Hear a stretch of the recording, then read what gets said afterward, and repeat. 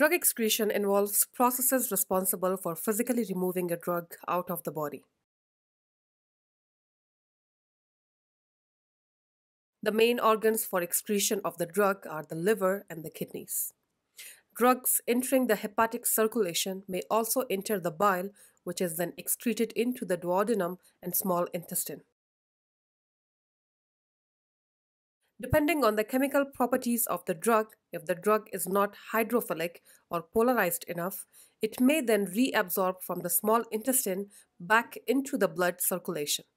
This is known as the enterohepatic recycling.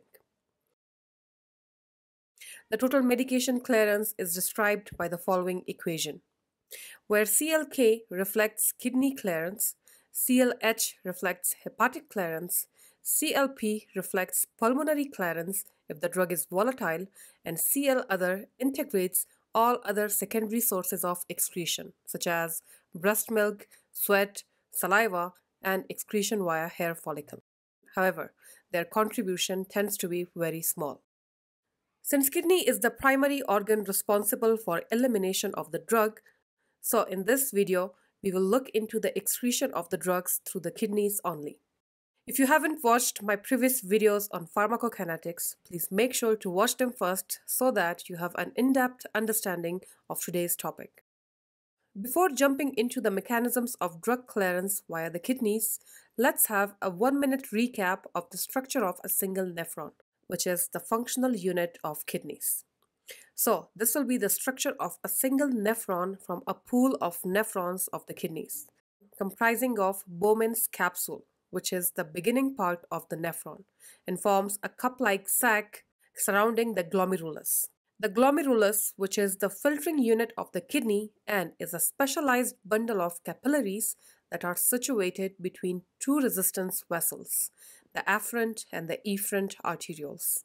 Blood is infiltrated through the glomerulus into the Bowman's capsule and is then passed through a series of channels named the proximal tubule, the loop of Henle, which comprises of a descending and an ascending loop, and then the distal convoluted tubules, which end up into the collecting duct. Kidneys can only excrete water-soluble or hydrophilic and smaller compounds. The larger and more hydrophobic compounds are the responsibility of the liver to be excreted. Kidneys excrete a drug via 3 mechanisms. These are the drug excreted by the glomerular filtration, proximal tubular secretion, which is the active secretion of the drug from the blood into the proximal tubules, and then we have the distal tubular reabsorption, where the drug is reabsorbed back into the blood from distal convoluted tubules. Hence, the total renal drug clearance can be conceptualized by considering the following equation. Clearance in the renal tubules is equals to GFR, or the glomerular filtration rate, plus active tubular secretion and minus active tubular reabsorption. Let's talk about each one of them in some detail. So coming to the first mechanism of drug excretion, which is the glomerular filtration, the normal GFR, or the glomerular filtration rate, is 120 ml per minute. Drugs which are free or not bound to albumin protein can pass through the Bowman space as part of the glomerular filtrate. The passage of the drug through the Bowman space is not influenced by the lipophilicity and pH. However, variations in GFR or protein binding of the drugs do affect this process. To simplify this, let's take a small section of the Bowman space and look at 2 scenarios. In the first scenario, suppose a patient has kidney disease. So, in such a patient, the albumin protein will be lost into the urine, making the free form of the drug more exposed to the Bowman space. Hence, the clearance rate of the drug will be increased. Same would be the case in a patient with cirrhosis of the liver. The liver won't be able to make enough of albumin protein, and ultimately patient will have hypoalbuminemia, which is a reduction in the albumin protein in the blood. This will in turn increase the filtration of the drug since the free form of the drug is increased. In both cases, the ratio of the free drug will be more than the binded form of the drug, which in turn will cause an increase in clearance of the drug through the kidneys. In the second scenario, suppose we have a case where instead of hypoalbuminemia, someone has hyperalbuminemia, which may be the result of a high protein intake. The amount of binded form of the drug increases simultaneously, and as long as the drug is in its binded form, it won't be able to filter through the Bowman space. Hence, clearance of the drug through the kidneys will be decreased. In short, the drug clearance through filtration can be highly affected by the protein binding capacity and the GFR. In the next mechanism, which is the proximal tubular secretion, if the drug has a high molecular weight, it cannot pass through the Bowman space. This causes the drug to leave the glomeruli through the efferent arteriole.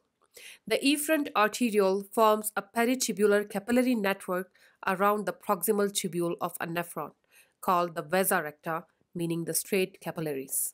But since this drug has a high molecular weight, the drug cannot secrete passively into the tubules out of the capillaries. The secretion of such a drug with a high molecular weight requires energy consumption in the form of ATP, so that it actively secretes into the lumen against its concentration gradient. For this exact purpose, two transporters are present here, named as the organic anionic transporter and the organic cationic transporter. The organic anionic transporter actively secretes the deprotonated forms of weak acids, while the organic cationic transporter is meant for active secretion of protonated forms of weak bases.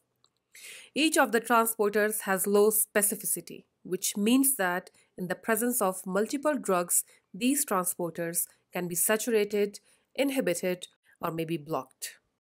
The third mechanism which plays its part in drug clearance is the distal tubular reabsorption.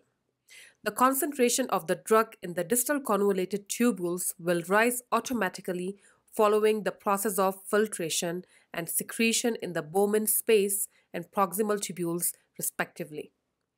In the distal convoluted tubule, if the drug is charged and hydrophilic, although it's in a high concentration here, still it would be able to excrete out of the body through urine.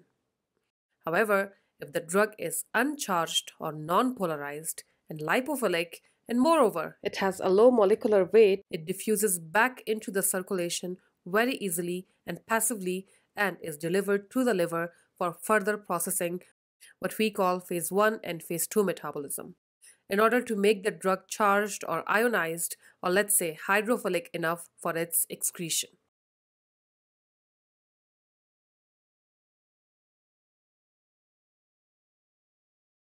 This reabsorption of the drug in the distal convoluted tubule can be inhibited by manipulating pH of the urine in such a way that the ionized form of the drug for both a weak acidic or a weak basic drug is increased, so that the reabsorption of the drug back into the blood could then be inhibited.